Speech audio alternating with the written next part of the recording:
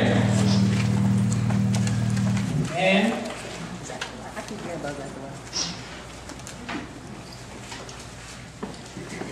we are continuing our series, our Advent Christmas series, called Unwrapping the Gift. And, we certainly want to appreciate you. Last week we were supposed to have continued the series, and I got sick, and called Pastor Don an hour before the 9 a.m. service and told him that I was so messed up I couldn't come. So we're just picking up kind of where we left off, and looking very much excitedly at the season of Advent. Advent is the time of the year, 6 weeks, or it begins the week after Thanksgiving. And it gives us an opportunity to imagine, as people of God, what's at stake for the coming of Jesus. And during this time, in this season of Advent, we are reminded that Jesus came to change everything. He came to change the whole world. He came to even change us. And how many of you know that, the introduction of Jesus leaves nothing the same? Amen. Amen. Amen. I don't know if you ever met anyone who can kind of come into a space and just change the space just by their presence there. In Berkeley, other places you call, folks have a different kind of energy. Every time you come over, you have a different kind of energy. You may know some folk who have on so much perfume or cologne, they come in a room and just announce their arrival. Some of you may be sitting next to some folks right now. Figure out what's going on. It's that kind of thing. Jesus comes to just change everything. And more than Santa Claus and Rudolph the Red-Nosed Reindeer and all the kind of practices of Christmas that are less about Jesus and more just about the holiday. This is an opportunity for us as people of God to really think about the gift that Christ brings during this Christmas season, and to appreciate that Christ comes not to leave things in their present state, but to radically reorder some things. Now, this particular book of the Bible, the book of Matthew, was written by a follower of Jesus, a disciple whose actual name was Matthew. Thus, the gospel according to Matthew. And Matthew was writing his particular account to an audience that was largely Jewish. And it's important to just mention a couple of these things, just so you have a little bit of a context of the kind of radicality of this passage and of this particular letter. Matthew was a tax collector. So Matthew was one of these folk that the Jewish people hated. He was a Jew himself, but he was a tax collector. They called him like kind of double agents, You're a part of the people, but you work for the system. And the tax collectors were known to extort more taxes than necessary and line their own pockets, right? So the Jewish people hated the tax collectors.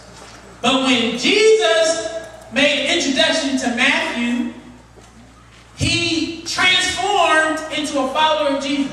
And it just goes to show you that God is not really hung up on who likes you or who don't like you. And God is not necessarily hung up on your occupation either. Because God chose one of the most hated kind of Jewish folk to actually make one of the best presentations of the gospel to the Jewish audience. And I just want you to know that never disqualify yourself when God decides to qualify you. Amen. It just gives you a whole lot of blessing. All right, so let's take a look at Matthew chapter number 3. Let's see what the Word of God gives to us today.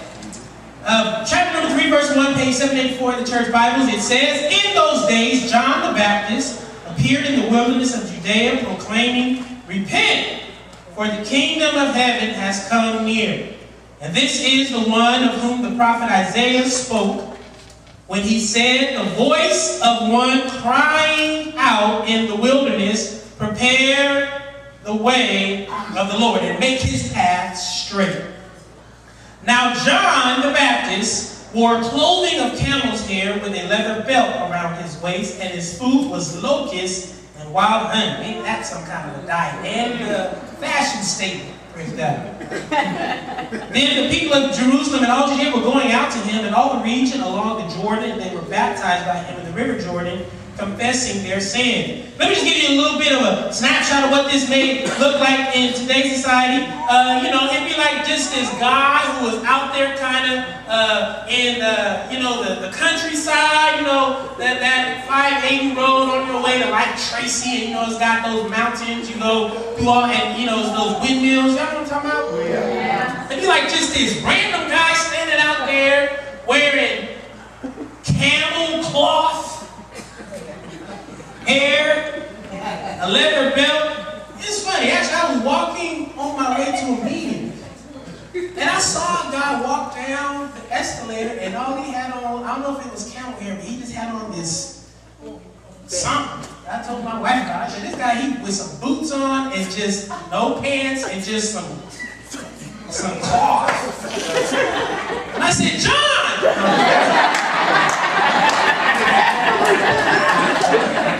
Okay, I'm sorry. I mean, I didn't see that guy. I thought, this out on the message for you guys. But he's out there in the middle of nowhere, and people coming from all the cities in the region just to hear his message. Right? He must have had some kind of a compelling message. And his message was not, if you give me $20, I'll give you $100. It wasn't a message about, you know, a house is going to miraculously appear right in the middle of the hood. It wasn't about you being wealthy and healthy and all your problems. It was about repentance. And I just continue to imagine, you know, God, give us in this age the kind of compelling, attractive, bold message of repentance. We'll talk a little bit about what that was. So John, you got this random guy out in the middle of the way. And then verse number 7, when John saw the Pharisees and the Sadducees, these are the religious leaders of the day, coming for baptism, he said to them, you brood of vipers. And John was on them. You know? Who warned you to flee from the wrath to come?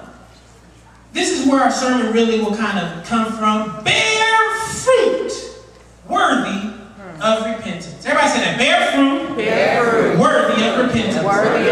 Do not presume to say yourselves, we have Abraham as our ancestor. For I tell you, God is able from these stones to raise up children to Abraham. Word of God for us, the people of God. Let us say thanks be unto God. So we're going to talk today about the gift of repentance. Everybody say that. The gift of repentance. Come on, one more time. The gift of repentance. Father, in the name of Jesus, bless the word of God that is read for us, the people. God, we ask you to hide this word in our heart so we will not sin against you. And please send your anointing that makes preaching and teaching easy. Let it rest upon me and even the hearers of this word. In Jesus' name we pray. Let the people of God say amen. Amen. All right. Tell your neighbor, I'm unwrapping the gift. Tell them that I'm unwrapping. Put your hands like you unwrapping. You know, I'm unwrapping. Now, if you're anything like me, it is very difficult to admit when you're wrong. Any folks just like to admit they're wrong? You know, I'm just wrong. If you're like me, and it's even more difficult to admit when I'm wrong to people who are close to me. You know, I can admit to folk all day long, I don't really know, ain't no real kind of like, yeah, I was wrong, my bad, peace, you know, I'll never see you again. But the people that, you know, you just, because, you know, just keep being wrong all the time, kind of starts to mess with your character a little bit, your integrity. You don't want people to think you shady and, you know, good for nothing and whatnot. Hard to admit when you're wrong. Sometimes it's hard to admit when you're going the wrong way. I can remember many a time before GPS and iPhones, all that stuff. You know, I would just drive, especially, you know, and this when I had photographic memory. Someone tell me directions, and I just, you know, see in a few minutes, and I'll be driving. You know, 10-minute drive turned into a 30-minute heist, right? And you know, you driving and you're trying to figure out, man, you know, why do I keep seeing this same tree? Like, it's a popular tree. Rather than pulling over, just asking people, you know, how do I get to, you know, Martin Luther King Boulevard? Something, you know, I don't like to admit when I'm wrong, and sometimes it's so important for us to have people in our lives who love us enough to help point us or put us back on the right path. Yeah. Now, I'm scared of the brother and the sister who don't ever feel like they are wrong, or that everybody else is wrong, or that they don't ever need nobody to put them on the right path. You know, my dad used to tell us, you know, sons, not everybody can be wrong. That's right. Remember that, Cardi? Like, you know, everybody can't be wrong. I mean, you know, maybe one or two, but it starts to get into the dozens of people telling you the same thing. Say that. Maybe take Michael Jackson theology, take a look in the mirror. That's right. Ask you how to change your ways. So part of what this passage and this season, Advent season, the gift of this season is about Jesus kind of coming to the world to remind us that there is a way of living that is more superior than the ways of living we have now. And that there are all these things that work their way into Christmas and into Advent, but more importantly than the things, it is this reality that God, when God comes, He comes to change us and to remind us that there's some things that may need a little bit of correction. Yes. Now, in the biblical times, this person who was assigned to this role was called a prophet. And the prophet was always sent to the people of God. The prophet never went to the people who did not follow God. So that's important for us to appreciate, right? Because people who do not know the ways of God or follow the ways of God cannot be held responsible for the promises that they made to God. Right? So, you know, that's why the church can't become the judge for the world.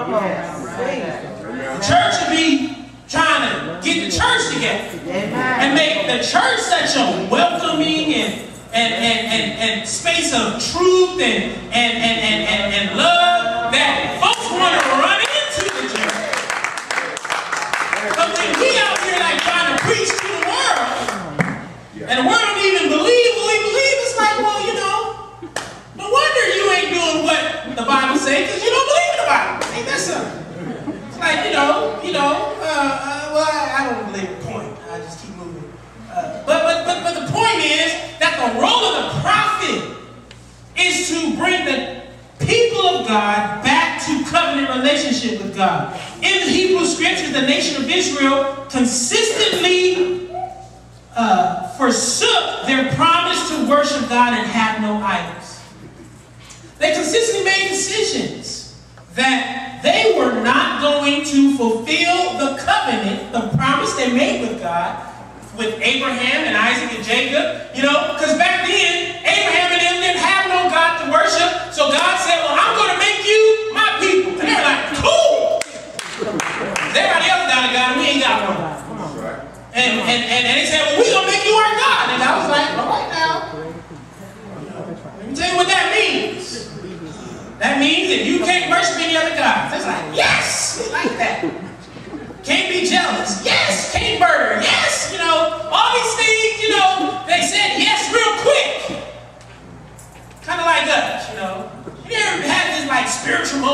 with God, and the song was just right, or the preacher was just what you need to hear, and you're like, yes, God, whatever you say, I'll go, I'll do whatever. If it's him, if it's her, if it's them, if it's those, God, I'm just there.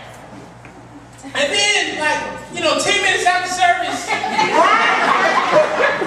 him shows up, and him is, him, and her shows up, and them and those, and you're like, God, you understand. Or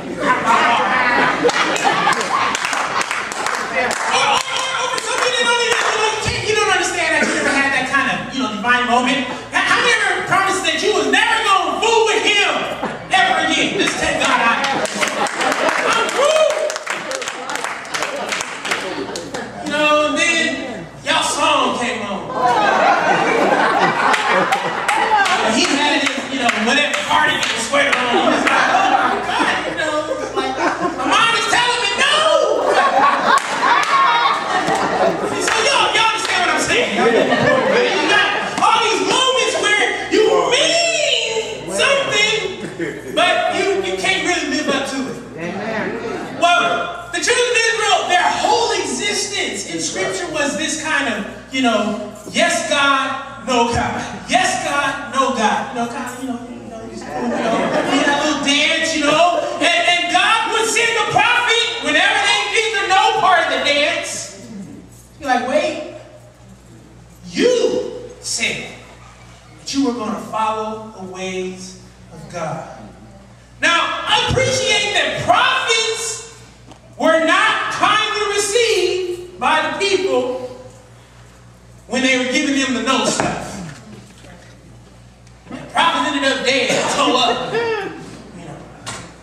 And the false prophet ended up on the king's payroll. When we train our clergy across the country to address gun violence and mass incarceration, we tell them all the time that we need some of y'all to be dead prophets. Prophets that are willing to die for the right things. Not always willing to be next to Caesar or the governor or the mayor or the president and just tell them things they want to hear. What does it look like for us as people of God to really embrace the message that we need to change? This is what I believe one of the gifts of Christmas is really all about, of Advent. It is a head start we have on the rest of the world. Most of the rest of the world who makes these New Year's resolutions, how many of us made New Year's resolutions in 2013, right? I know I did. I said I was going to get back to being,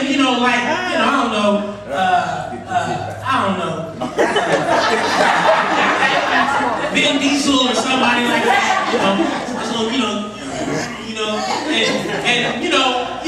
was good.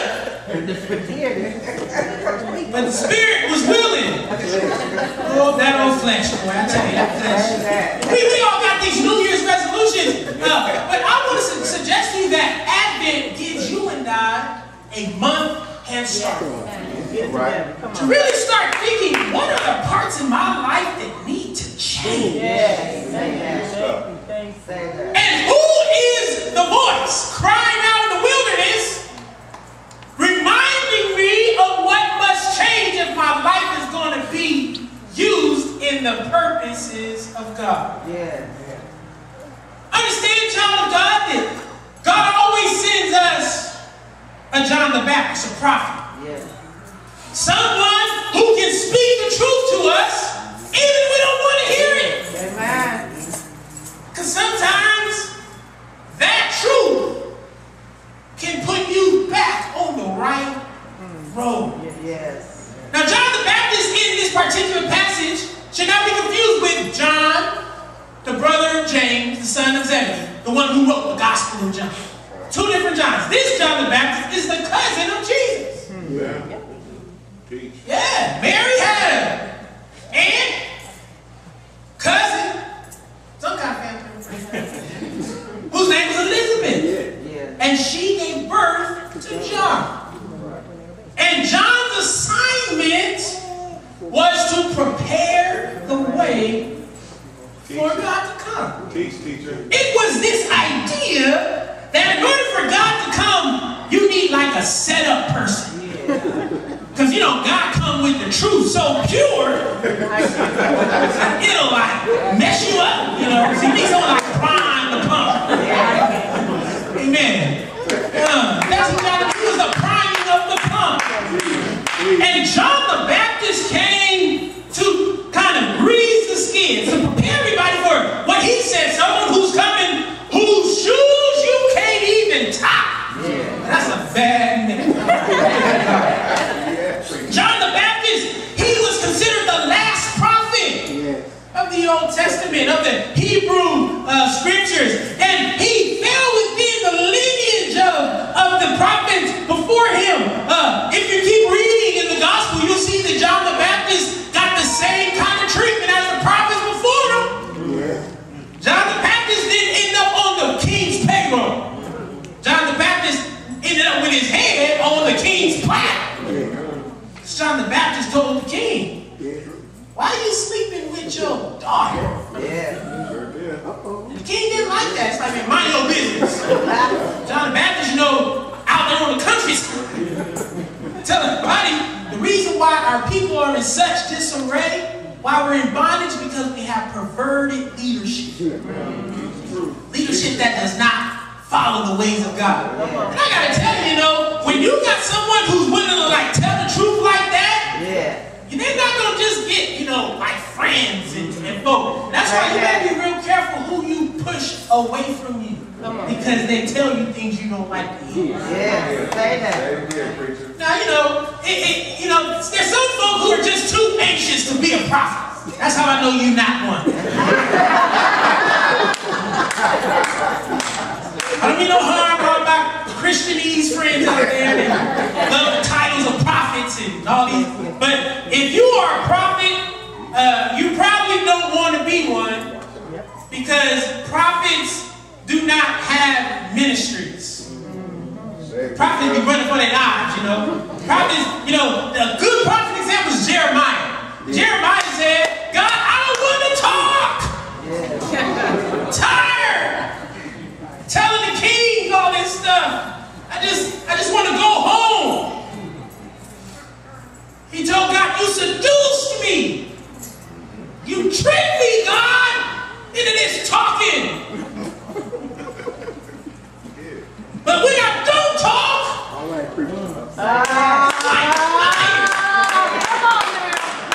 just shut up in my phone. I gotta say something, because the pain I feel from the people that don't like to hear it is worse.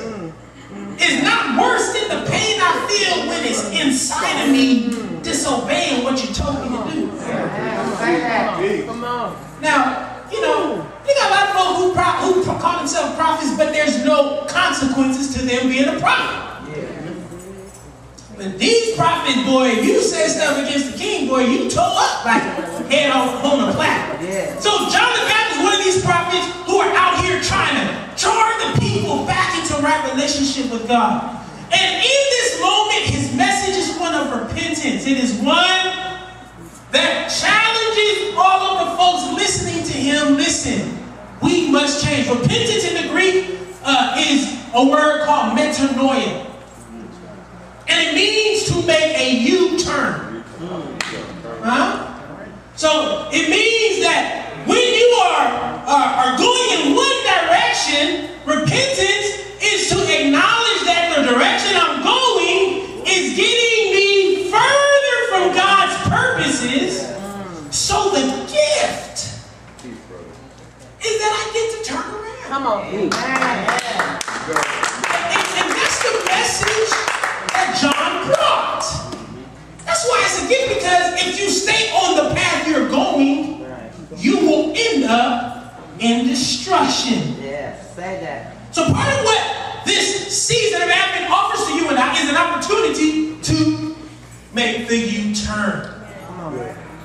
And the message that John delivers so succinctly that I think we'll spend a few moments breaking down 3 ways is to bear fruit worthy of repentance.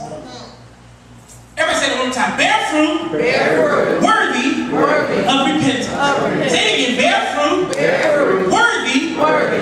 repentance. So the first thing, bear fruit. What is it that I must bear fruit? I must produce. As an example or a concrete thing that requires repentance. Now I want you to appreciate that whenever we talk about producing things, particularly that require repentance, we always go to our top 10 list of sins. Alright? You know, the sexing, the stealing, the killing, you know. It's like, as long as I'm not sexing, stealing, and killing, then, you know, I'm okay. Right? But we forget that there's more things in our lives we need to repent from than the sexing, the killing, and the stealing. Somebody say amen. Amen. And, you know, it's so easy to focus on what you don't struggle on and then build a big monument and a testament to yourself about how you don't need to repent. But could you imagine that there are some things in your life that you need to bear fruit, bring to God. Bear fruit, bring to God. As evidence of repentance. Things you need to change about yourself. Things that you know you've been carrying in 2013 and you got to get rid of it. In 2014, it's going to be different in 2013. And for some of us, maybe the sex and the killing and the stealing. Hopefully it ain't all three or, you know. But if it is, that's a good thing to bring. Good thing to produce. But some of us in here, some of the most messiest folk you ever want to meet. Come on. Our mouth just stay on folk. We can't forgive. We mean and vindictive. We got a strategy right now. As I'm preaching, you are planning the demise of your enemy. Somebody say amen. I can't wait till Pastor say the benediction. This one got one coming, boy. You know, he did this to me and she did that and he's just about to be on and you don't understand that is something that you need to bring to God. I had to go see my therapist, my counselor this week. You know, I was sick and just in a bad place mentally. I had all kind of, you know, when you get sick, you just get grouchy and everything. The whole world just, you know, oh, I just hate my life and I just, you know, don't talk to me, don't touch me, you know, I was in one of them places, you know. And I had to go see my therapist and had to talk to him. I went, you know, he was my God and helped me. After I got beat up by the cops when I was mad at God and I said, God, you just don't know what you do in this world you got. I don't know why you created, why you put me in it. You ever had to talk to God like that? Thank God for you, honest. But I had to go see my therapist. He the guy when he's got to just tell truth to me. He's my prophet, my John the Baptist. And he's one of these fellas that you know lives out in the middle of the woods in Santa Cruz Mountains, barely have any electricity or anything like that. And you know, when I was driving up to his house, I was nervous because you know I'm driving through the woods and whatnot. And you know, I called him. I said, I just want to make sure this is your house because you know they're killing black folks.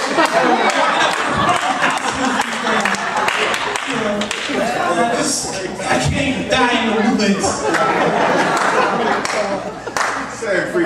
But you know, I went and sat down with him and I was telling him all the stuff. You know, my national campaign I'm leading has got me frustrated here and my church stuff and family stuff. And you know, he reminded me, he said, well, didn't you work the 12 steps, you know, a couple years ago around codependency? I said, yes, I did, but I just kept going. You know, I just blew right past his question. Because, you know, I wasn't ready to hear it. And finally he just said, you know what, Michael? You need to give that Mr. Fix-It stuff to God. I said, what? What you talking about, Willis? You don't even know who you're talking to. Do you know who I am? Michael McBride. He said, yeah. And that Mr. Fix-It stuff, the same stuff you've been dealing with when you first became Michael McBride. I was like, thanks, Steve. leave. Got back in my car. He spoke truth to me. He was my prophet. He was my John the Baptist. He was telling me that I had to bear fruit. This thing in my life, I had to bring it to God. And I want to remind you, child of God, that this is a gift. Because when you don't bring the things to God and you try to carry them yourself, you rob God of an opportunity to take good care of you. And you put yourself in a chair that is too big for you to fit. I don't know if you ever seen like someone wearing, you know, or just in over their head, you know, it's like basketball games. You know, I love playing basketball. I used to when I was a little more in shape to have a better game. But it'd be like me, like out of shape, trying to go play basketball in the NBA. I know the rules, but I'm over my head. And when you try to deal with your own stuff, and you don't make the U-turn, you remain over your head. And acting gives you and I the opportunity to realize, man, God, I got to make some changes. I got to bear fruit. Repentance can't just be something that I do in my mind. I'm going to repent in my mind. No. You got to bring something concrete. I'm just going to repent of my sin. Not good enough. God wants some specificity out of some of us. Because the generalities is what's killing us. You see, God, I'm sorry for my sin. Which ones, man? Which ones you gonna change? I'm just sorry. That don't make no sense. I'm just sorry. I'm just sorry, God. Man, you should accept my apology. No. Repentance is not just about you taking you sorry.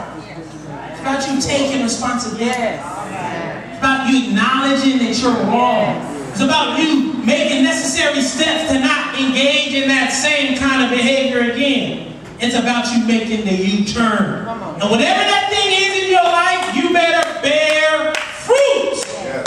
Think about bearing fruit. A tree that don't bear fruit gets cut down. So you better start watering that repentant tree in your life. Some apples or some bananas or some oranges or some lemons or something.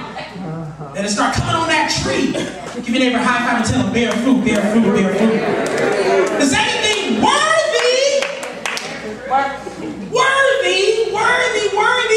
Understand, child of God, that whatever it is you're trying to repent from needs to cost you something.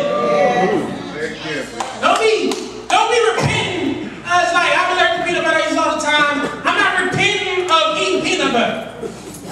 I don't eat peanut butter. That ain't costing me anything. Now that peach cobbler, there's a lot of repenting going on. And it cost me something. It ought to cost you something. It ought to be something that you don't want to give up, but you know if you don't give it up, you cannot be who God has called you to be. Understand, child of God? When John the Baptist seen all these folk coming, he saw the Pharisees and the Sadducees. And John, you know, one of these fellas where he called people out. I don't got the heart to do that. And I see folk coming, I'm just glad they come. John the Baptist saw him coming, he said, snakes!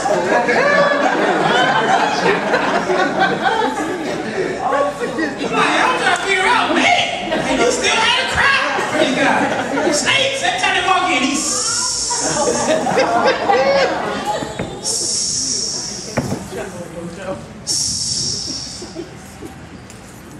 and there were several kinds of Jewish kind of dominant philosophies. There was Pharisees, Sadducees, Essenes, and Zealots. Let me just describe all of them to you so you have a sense of why John was kind of pointing these folk out. The Essenes were the separatists.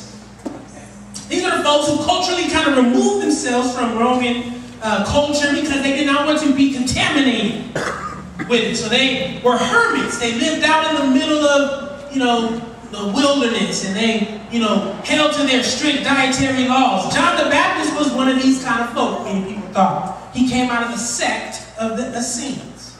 Then you had the Zealots. And the Zealots were the revolutionaries. I never met a revolutionary, right? We gonna burn the system down. You can't leave nothing standing. It's, just about to be, do you want a revolution? Woo, woo!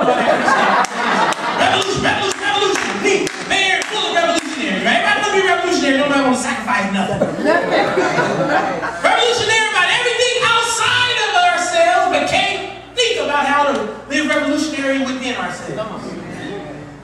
Y'all know revolutionary, right? I'm scared of revolutionary. I'm scared, when you're young, you ain't got nothing to lose. When you start having family and kids, and, you start to realize, man, I can't just be out here just blowing up buildings. Amen. And then you had the Sadducees.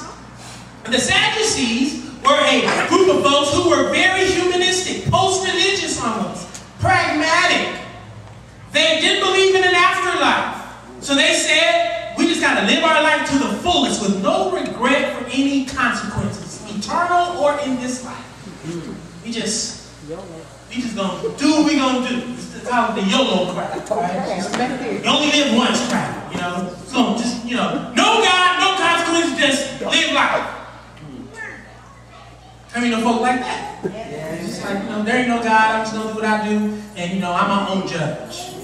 They had the Pharisees, and these were the kind of religious, middle-class folk who vacillated between separatist type, cultural ways of life, wanted to maintain their, cultural Jewish pride, but they also realized that we have to collaborate with the state, with the Roman Empire, to ensure our survival.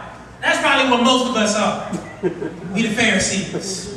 The folk that just, kind of, we don't want no problems. You don't mess with me, I don't mess with you. Let me go get my job, let me, get my house, picket fence, just leave me alone, let my family, y'all just, don't fool with me. And I go to church, I, time to time, give $2 something in an offering. I vote, once in my lifetime, with that little black candidate, that little white candidate, someone that I like. But I don't want no problems. Amen. That's kind of Pharisee. So when John sees the Sadducees and the Pharisees show up, John is realizing both of y'all got some things that you got to give up. David said like this, I will not offer to God that which costs me nothing. And John the Baptist is one of these kind of folk who see that you can be post-religious or you can be uber-religious.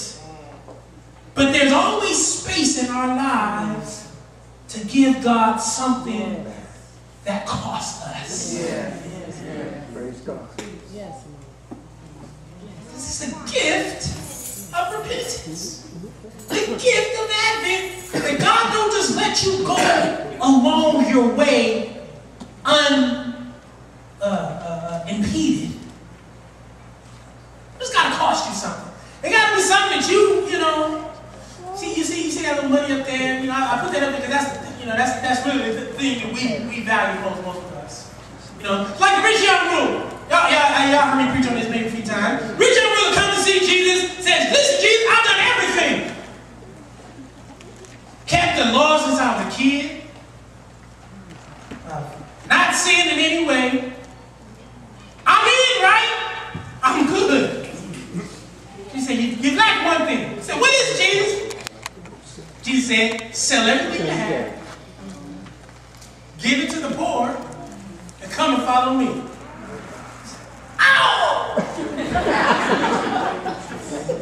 The scripture says, he walked away shaking his head because his possessions were many. I want you to think about what is that? Ow! Come on. That thing that God will ask you to get out. Oh! And you walk around shaking your head like, God, what? Is that preacher crazy? That Bible crazy? Understand that what costs you something, sometimes you got to make that exchange with God. And understand, God will never take from you without replacing it with a greater.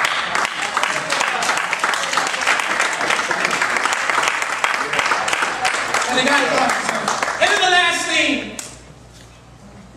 bear fruit worthy of repentance. Change.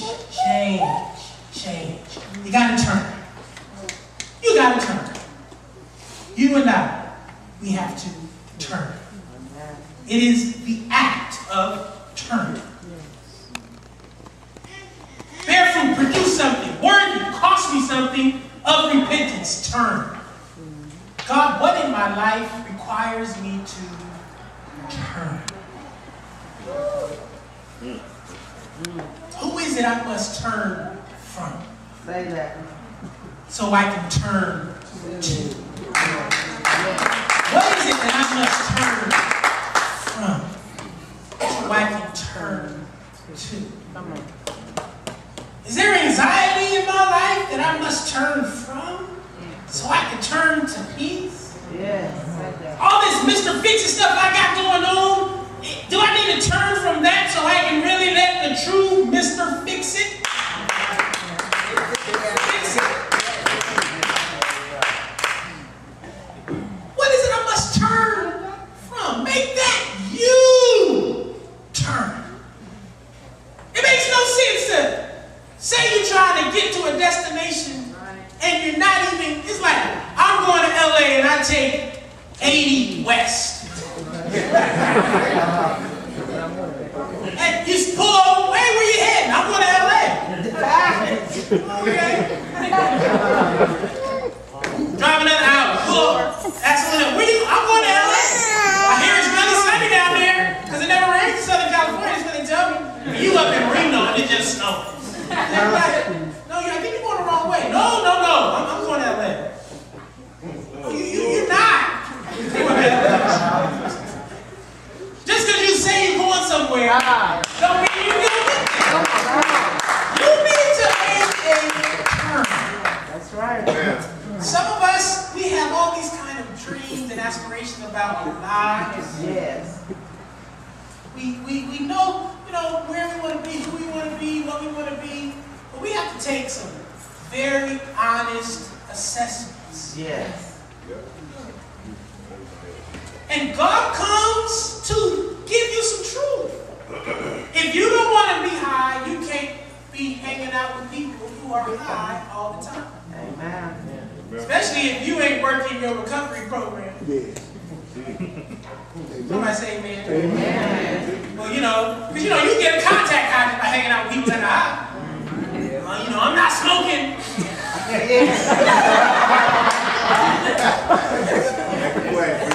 I'm a dancing man. No. You keep ending up in the wrong place at the wrong time all the time. No. You show up late from lunch every single day. Weekday. Every day. And then you mad at the boss. She got it out for me. No. They just want you to have some integrity. Take a 45-minute lunch and come back to work. Nobody got it out for you. Assessments. Turn. Your husband, your wife, your relationships. You got dysfunction running amok. What you willing to turn from? What is your change that needs to happen in your life? This is the gift of repentance. And those who do not repent always Come on. And this is why it is such a gift. Because Jesus could come to the world and just tell us everything we want to hear. That's how people like to, sanitize Jesus. Like they like to sanitize Mandela, like they like to sanitize Martin Luther King, and sanitize Gandhi, and sanitize everyone. People like to make them be folk that make them feel comfortable. But Jesus didn't end up on the cross because he loved everybody. Come on. I just want to tell you that. He ended up on the cross because he was a threat to some folk. Yes.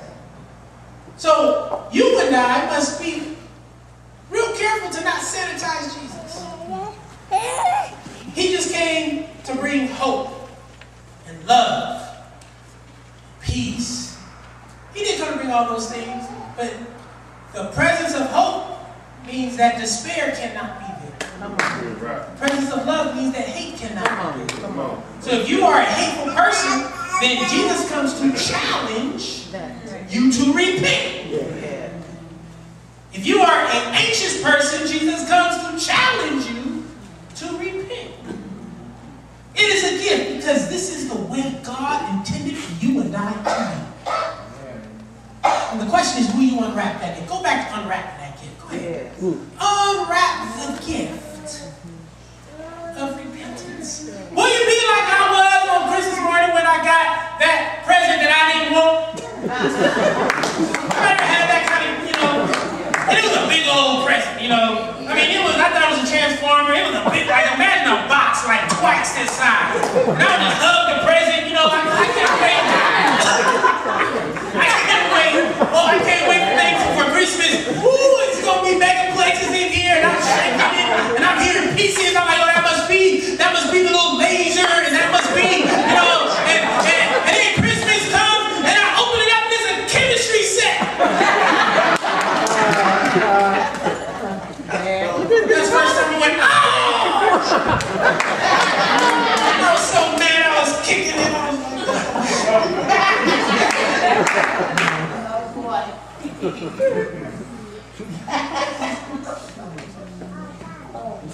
I spit on the gift that was given to me. Don't spit on this gift. Come on. Man. Take it. Love it. Embrace it. Unwrap it. It may not be what you think it should be. But it is the gift that keeps on giving. You can have a high five and tell them, make return. Child of God, my prayer for us, we have one more week of working through this unwrapping the gift. Go to these next slides with the questions. We're going to spend a few moments in some prayer time. I would invite you, while you're in your seat or here at the altar, ponder these questions. What do I need to produce? What will it cost me? It may cost me my ego. It may cost me my food. It may cost me my need to be right. It may, but it also may cost me that burden that I'm carrying around that I can't carry. Yes, say that. It may cost me that anxiety. What will it cost me? And then the last thing, where do I need to turn around? This is the gift. It may cost your pride. Your pride. What will it cost us? Stand with me, everyone. Come on, let's.